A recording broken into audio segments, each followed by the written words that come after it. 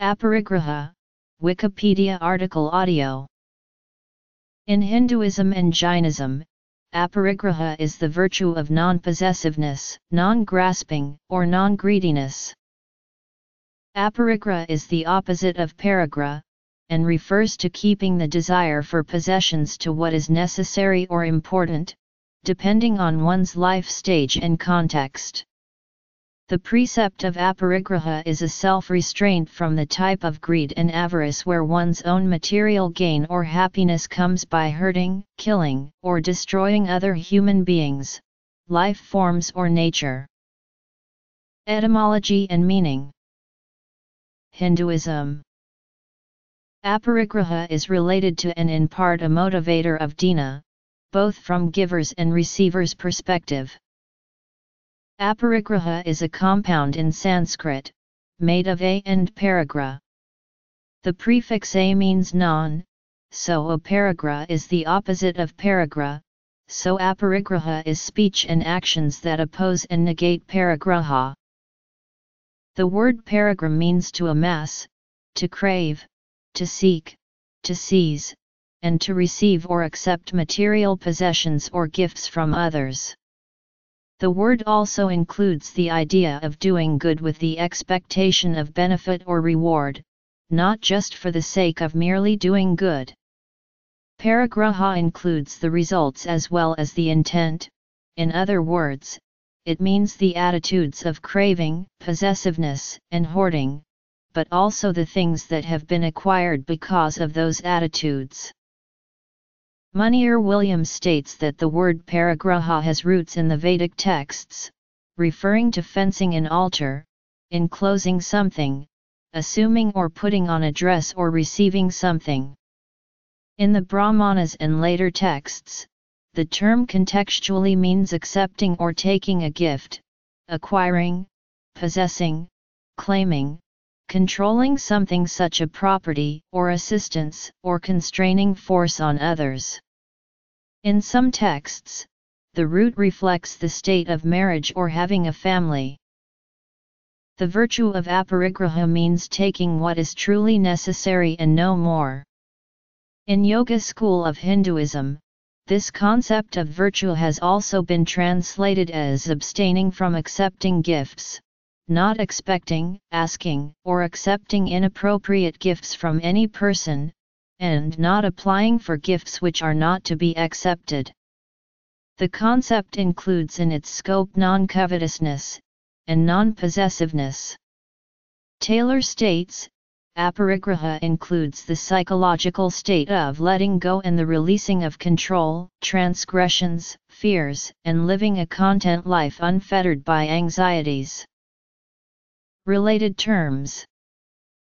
In the Yoga Sutras, aparigraha is listed as the fifth yamas or code of self-restraint, after with ahimsa, satya, asteya, and brahmacharya. Jainism. Non-violence, non-falsehood, non-stealing, non-cheating, and non-possessiveness are the five yamas. Aparigraha is thus one of the five essential restraints in Hinduism, that with five essential practices are suggested for right, virtuous, enlightened living. While Yoga Sutras distills the 10 yamas and niyamas, these virtues appear, in various discussions, in Vedic texts. It is part of ethical theory in Hinduism.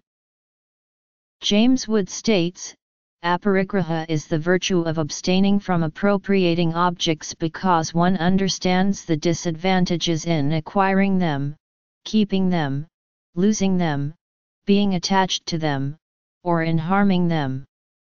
Patanjali suggests that greed and coveting material wealth increases greed and possessiveness, a cycle that distracts from good reasons for activity that should motivate a person, and ultimately to a state where a person seeks material wealth without effort and by harming, hurting, or impoverishing someone else, or some living creature. Yoga Sutras Sutra 2.39 states. Relation to charity and conservation. Difference between asteya and aparigraha. With constancy of aparigraha, a spiritual illumination of the how and why of motives and birth emerges. Restraint from possessiveness and greed, or aparigraha, leads one away from harmful and injurious greed, refraining from harming others, and towards the spiritual state of good activity and understanding one's motives and origins.